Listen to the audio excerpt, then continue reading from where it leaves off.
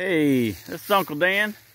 I'm here back at Hamburg State Park, and I've got my family here with me. But I saw this feature, and I thought, well, I know I've been here before, but I want to show you this because it's something I've never seen before. But this log, of course, it's been dead for a while. There's a lot of growth on it, and it is probably 10 feet tall. It's huge. But the really neat thing is at the base is a pretty deep cavern.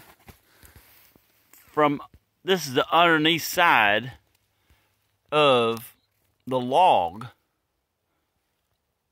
And so something small, I could actually fit in there. I mean, I don't know if you could tell how big it is, but that's my hand, and I could fit in there if I backed in, and I would be able to get my body in there.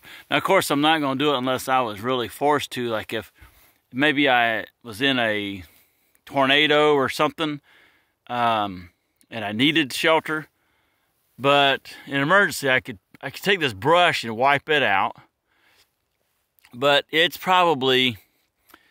over 5 feet back in there deep. And me being a little over, right at, well, 6 foot, I could scrunch down and fit in there, feet first. But I think it's pretty neat, because here's my foot. Give you a size comparison to the hole.